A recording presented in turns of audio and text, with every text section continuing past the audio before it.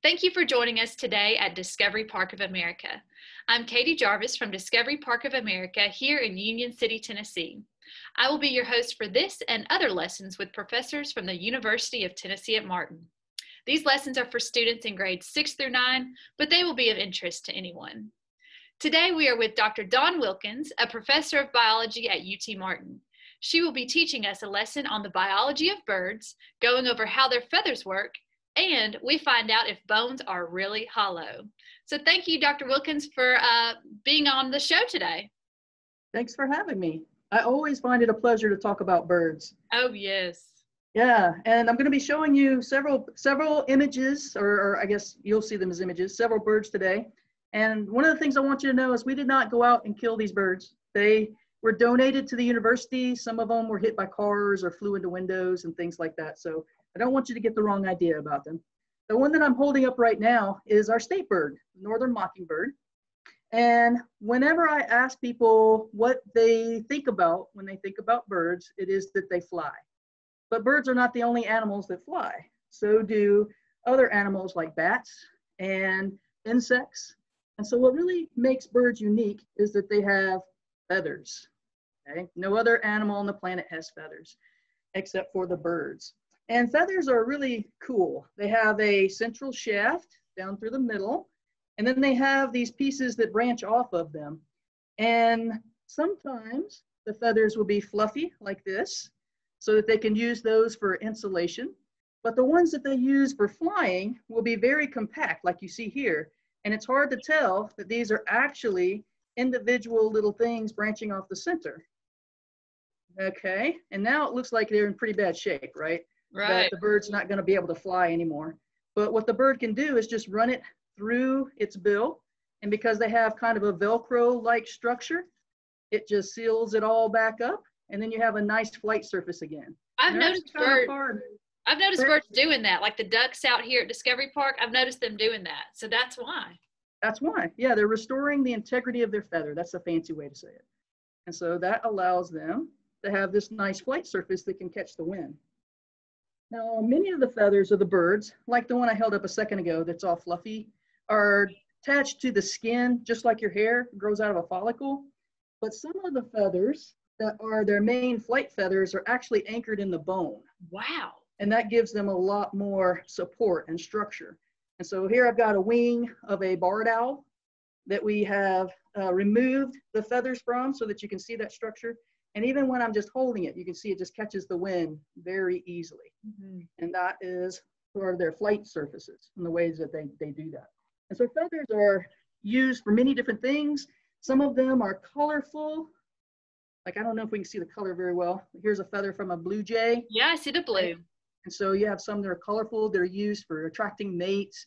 You have feathers that are used for different types of specialized flight and all kinds of stuff. And they're pretty cool.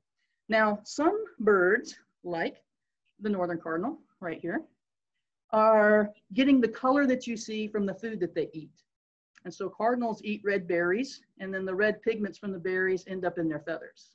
Oh, wow. So I have a question. Yes. Already off the bat. Okay. So I've always, if I'm remembering right, from your biology class, now are the females, they're not as colorful as the males. That is correct. I didn't pull a female out. I should have. Okay. Yeah, so this is a male cardinal, it's bright red. So do they eat more berries? Is that why they're redder than a female cardinal? It's not because they eat more berries. It has genetic controls in there as well. And so if you look at the female cardinal, she has some feathers that are just as red as the male, but she's more of a orangey brown color. Right. And that's more having to do with her sex than her diet. Okay. I was just curious. Yeah. But what I wanted to tell you about the blue jay feather is that the blue color you see in the blue jay is a lie. They're lying to you. They're actually gray. And so what you're actually seeing when you get that blue color is an optical illusion.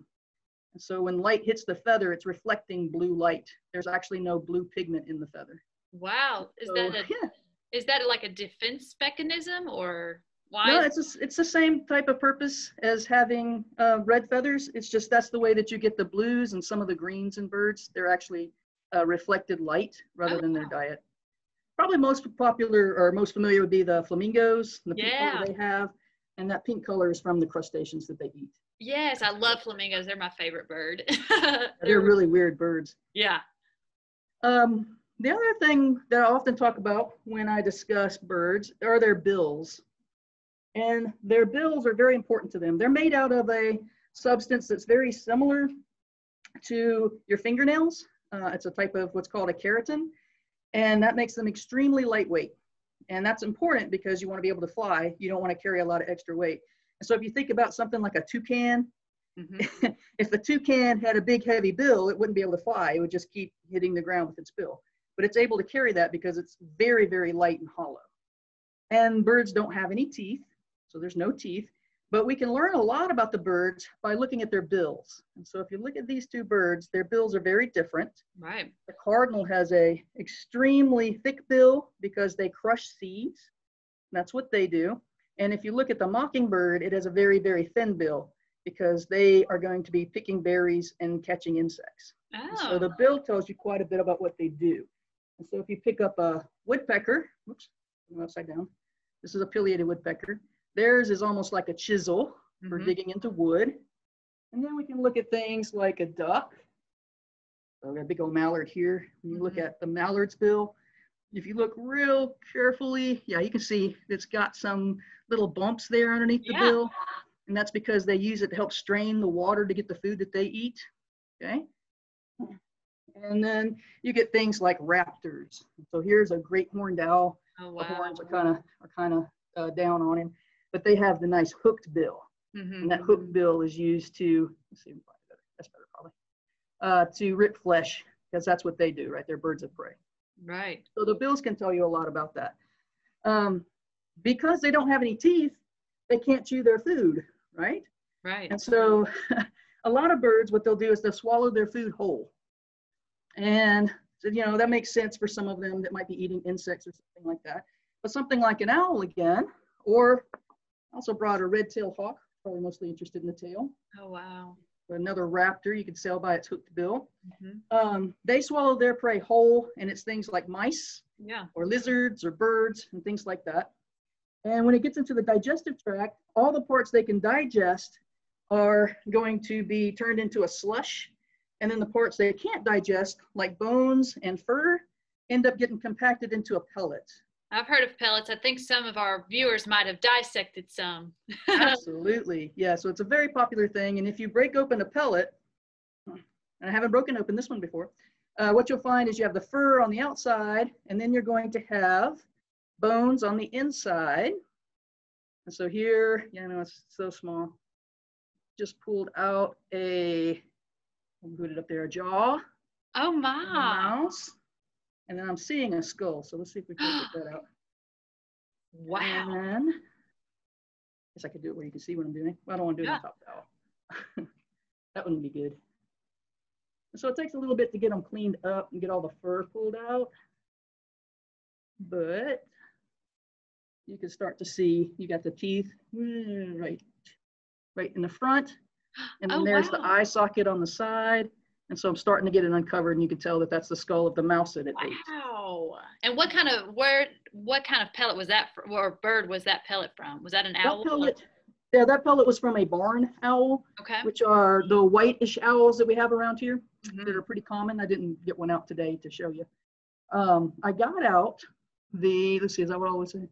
I got out the owl, the great horned owl, because when I stuffed him, so we removed the insides and replaced it with cotton, I mounted him so that his feet were wide open. Look at those claws. So you could see his talons. Wow, talons. So that's the fancy word. Yeah, that's a fancy word. And that's what they use to grab their prey. They're razor sharp, and they're very dangerous. And so you don't want to go near a wild owl at any point, because it'd be very dangerous to do that. Wow. I've heard of like the different, like for an eagle, for example. Oh no, technical difficulties. We're fine. I've heard that like the pressure of their talons is like so extreme. Can you tell us a little bit about, like, for the barred owl? I don't know what the pressure is for these owls, like off the top of my head, but you're right. They have incredible power. They have, it's kind of hard. Well, you can see it a little bit better, but the raptors they tend to have very long legs. You kind of see it here, and they're extremely muscular, but you don't see on something like a little songbird. It has little, you know, little skinny legs. Right. And that's part of how they're getting that power that you're talking about to grab large prey. You know, like something like this red-tailed hawk would be able to capture a rabbit, for example. And then the great horned owl, this is one of our major predators in terms of birds around here. Their favorite food are striped skunks. They can take something like a feral cat, possums, things like that. Wow. They'll take fairly large prey. Wow. And I've been pretty impressive. Yeah, I've been to Reelfoot Lake State Park at their visitor center, and I know they have a lot of these owls and birds of prey on display because they're rehab. They've either been hit by a car or a broken wing or something, and those birds are incredible. I mean, they just they stand so tall, you know, because I do think of the little songbirds, and they just stand so tall, and they look so fluffy. But are they? But they're not. That's not their skeleton. That's all feathers, right? That's all feathers, and that's actually a good point, because if you look at something like this woodpecker, this is a pileated, the largest of our woodpeckers, they don't look as fluffy, right? They're pretty sleek. When you think about a cardinal, they're pretty sleek. But when you look at the owls, they are extremely fluffy. They're extremely fluffy. And part of the reason for that is they can fly silently, and that the extra feather and all that fluff helps to absorb some of the sound as they're flying, as well as, I don't know if we'll quite be able to see this on the screen, but the edge of their feathers are serrated rather than smooth. I don't think I've got one that I can get close enough for you to see that. But that helps to cut the wind turbulence and keep them in soundless flight. So the mouse never hears them before they get hit. Oh my gosh, that's scary. They're literally birds of prey. They're like the silent killer almost. Absolutely, yeah, they're awesome. For the owl, because I just keep thinking about how big it actually looks. But if you could compare its skeleton, how little would it be, or underneath all the compared fluff? To the feathers? Yeah. For the great horned owl, their bodies are actually fairly big. But if you look at it, if I press through there, the body would be like from here to here. Okay. And it's got about the same width. Okay. Which is what's nice about the steady skins. And so they're pretty meaty, but like little songbirds, including, I did bring a little hummingbird, you know, that's not going to have very much flesh associated with it. I was hoping maybe he would, you can barely see flash red. I see a little red, reddish orange, yeah. Yeah. And so this is a ruby-throated hummingbird, and they can flash that red when they get angry, and then they can kind of hide it as well. So if you watch them at the bird feeders, sometimes their throats will seem black and sometimes they'll flash bright red. And is that a male? This is a male, right? The females have a white throat. Okay. And so they're so small that we don't even bother to stuff them. We just kind of dry them out. Yeah. There's not much to them. And his beak is very pointy. Oh, that's a good point. Yeah, his is to go down into the the flowers, and he's got a tongue that curls up. Can you hold him up a little bit? A little bit more. Okay, there we go. And he's got a tongue that can curl up, almost like a straw, to help him sip the nectars out of the flower. Oh, wow. Or out of your bird feeder. Right.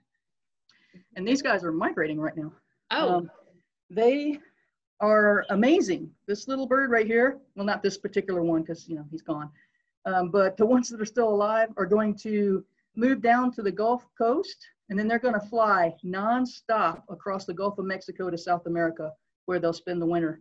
Wow. And then they'll do the same thing in the spring. They'll fly nonstop across the Gulf of Mexico back to the U.S. Just the little bitty birds. Wow. I love hummingbirds. They're amazing.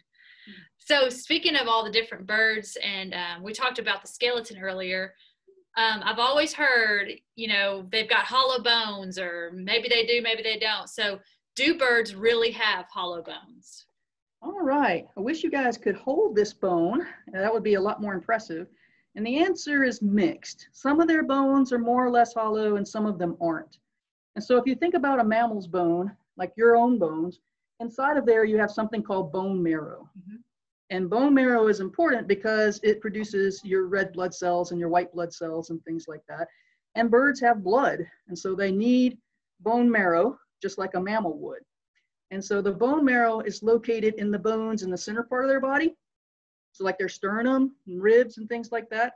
And then their long bones, this is a leg bone, don't have bone marrow in them. And so that's what it's referring to as being hollow. Okay.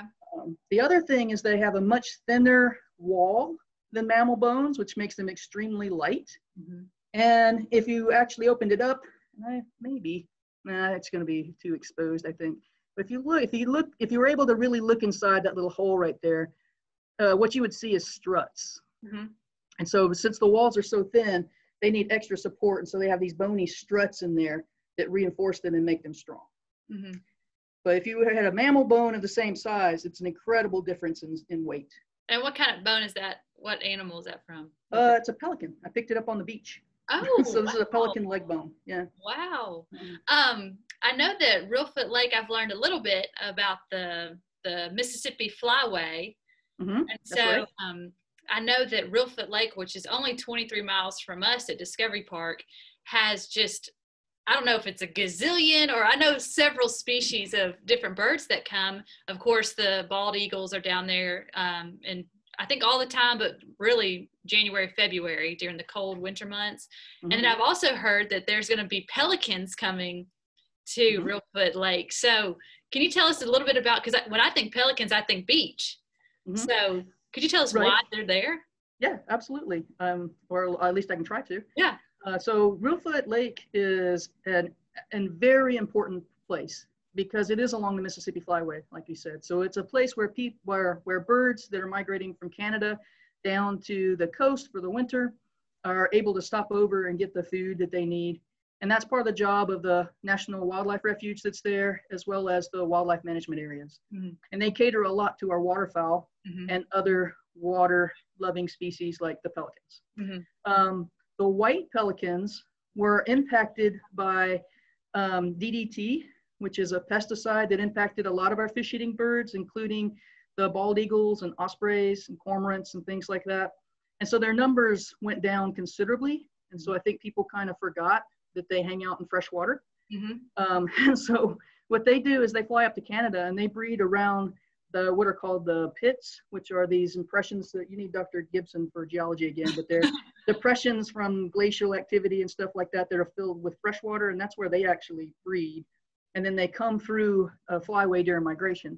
But we do have some that have started to stay year round. And so it's not unusual to see one at Reelfoot in the summer, but there aren't as many as there are in the winter, kind of like the eagles. There's okay. Very cool. Because I know that Pelican Fest is coming up in October, I think, at Reelfoot Lake. So I'm curious to see them. Is it white pelicans or are they gray? Just the white. Yeah, it's just the white pelicans. The brown pelicans that you see when you go down to the coast, those are saltwater pelicans. They don't come inland. Yeah. Okay. What other birds can you find on the Mississippi Flyway, or at Reelfoot Lake? You mentioned one. I know one that people get confused with, the bald eagle. They think it's a bald eagle, but it's not. What was that one again? That's probably osprey. Yes. They have they have white head. And if you see them fly over and they have a white chest, then that's an osprey. Okay. The eagles are black. Okay. When you get past the head. And they're a little bit smaller. When I'm out at Reelfoot and I see people just kind of looking around, a lot of times they'll mistake osprey nest for bald eagle's nest. Because the ospreys are adapted for fishing very strongly. So they can fold their body up and put their talons out, and they can grab a fish up to 2 meters down in the water and fly off with it, which is incredible. But because they're so adapted to that type of thing, they can't maneuver around branches, for example. So if you see a big stick nest in the top of a cypress out in the open at Reelfoot, that's an osprey nest. Okay. If you see a big stick nest that has trees around it, like up on the levee, and there's a couple of them right around Tiptonville, those are bald eagles. So they're a little bit more maneuverable because bald eagles aren't specialized for fish eating. They're actually scavengers for the most part. Oh, very cool. Well, thank you. So we've talked about the different bones. We've talked about feathers. We've talked about their bills. So what about their voices? Why do birds sing? That's a great question. It's a question I get all the time. Birds sing for lots of different reasons, but the two main reasons are to attract a mate and defend their territory where they live. And so in the spring, that's when you hear the birds being the most vocal for the most part. And when you're listening to them, it's usually the male. And so this is a male cardinal, right? The bright red male.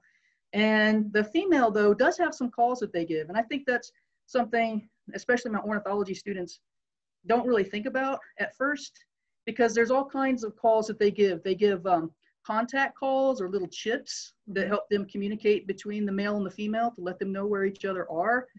In the winter, you get little flocks of birds, and they'll make little sounds, sometimes for the same purpose, to keep the flock together. But sometimes when you hear like chickadees in the winter, they're telling the rest of the flock that they see a predator, for example, so they can communicate information about that. And so they give more than just one type of call. So like a cardinal says, birdie, birdie, birdie, birdie, birdie. If you know that call, that's its breeding call. But they give a variety of other sounds that have different purposes, which is kind of interesting. And then if you go back to the woodpeckers, this is our smallest woodpecker, a downy woodpecker. They use their bills and they drum on the side of trees. That is, they hit it really hard in a rhythm, like that on the side of trees. And that's serving a similar purpose. They use that for breeding and for territorial defense as well. And so it doesn't have to be vocal. It can also be what we call non-vocal. And then there are some birds that will beat their wings against their chest. And then others, like nighthawks that fly around the buildings in the cities, that use sounds of wing whistles. And so when they fly, the wind whistles to the feathers and makes a sound that way. Wow. So there's lots of different ways they communicate. That's amazing. And can we find all these birds that you have shown us? Can you find those in Tennessee? All of the birds I brought out today are Tennessee birds. There are a lot of different Tennessee birds. I don't know what the official count is. It's over 200. But yeah, there's lots of different kinds, and they vary from ducks to the woodpeckers to what are called songbirds, like our state bird, the northern mockingbird, owls, hawks, a variety of stuff. And then stuff you probably never heard about, like gallinules and stuff like that. Or at Reelfoot, you can see dick thistles quite a lot. A lot of people think that's a funny name. Yeah. What kind of bird is that? Is it big or another little songbird? It's a songbird, and it's small. It's got a yellow with on its chest with a black V, and it's real common in the wet marshes around Reelfoot. I think actually, because I took a pontoon boat ride out there, the ones that Reelfoot Lake offer, and one of them followed the boat, and I thought that is the prettiest little yellow bird I've ever seen. So I bet that was. Or that might have, or it could have been a prothonotary warbler, which is also a really weird name. Yeah. They're sometimes called golden swamp warblers, and they're bright yellow, and they're really friendly, and they nest in cavities around the lake. Yeah, because I think it had its little nest in the pontoon boat. Yeah, it could have. Yeah. Okay. Very cool. Well, thank you, Dr. Wilkins, for taking time to talk to us about the birds today and the biology of birds. Is there anything else you'd like to add? No, I think we've about covered what we can. But if you have any other questions about birds, just let me know. Great, will do. And thank you for joining us today, our viewers. We look forward to continuing our mission of inspiring children and adults to see beyond. For more educational resources, visit our website at discoveryparkofamerica.com/education. Thanks so much. Thanks.